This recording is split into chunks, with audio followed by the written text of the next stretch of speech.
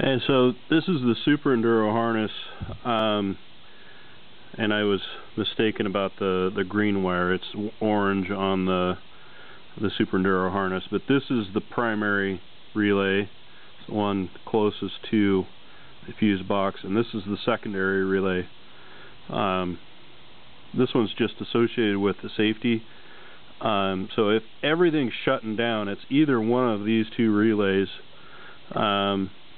and they're pretty easy to swap out. So just a clip right here. But when you turn the ignition on, you should feel and hear this click. This one, the bar switch controls, and you should be able to do the same thing. So ignition on, this one clicks, and then bar switch controls this one clicks. This one should stay on. It's really odd that if it's associated with RPMs, which kind of, that's just weird, which kind of leads me to believe that maybe the voltage is just running around all over the place. But there you go. Here's the two different spots, and then this is the back of the fuse panel.